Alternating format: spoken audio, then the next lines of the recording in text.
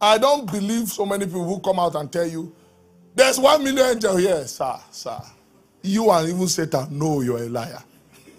You and the devil know. Please be honest. If you see an angel, can I tell you what will happen? You will not be able to talk. For even 1 week, you will not be able to talk.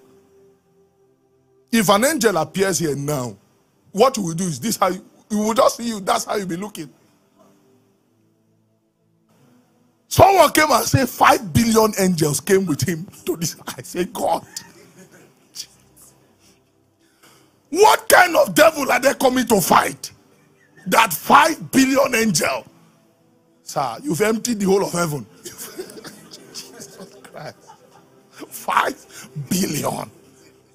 And the people were shouting, yes. Oh my God. Go and look at scripture and see what one angel did to a military. Oh my God. One angel to the military of a nation. One angel, the Bible said, in one night, the angel killed them. In the hundreds of thousands, one angel.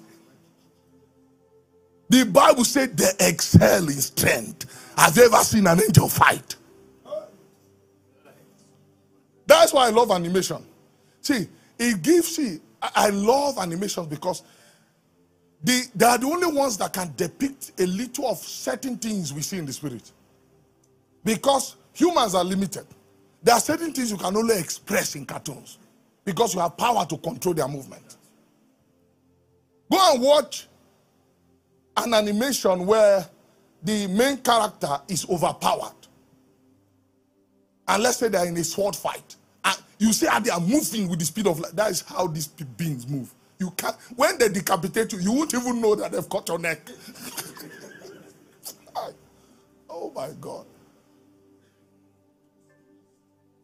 Even among the angels, the Bible says, and then a strong angel took the key to open. Do you know the beings you are speaking about? When they look at how much God loves us, they wonder. The psalmist says, what is man that you are mindful, that you are even considering them? Have you seen beauty before? When I saw beauty, may God give you that. You may not marry if you see beauty. Oh, you've not seen beauty.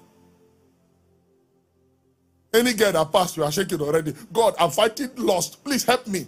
You don't even know anything. One of the ways to overcome this world is to know. If you know, the world will be exposed to you.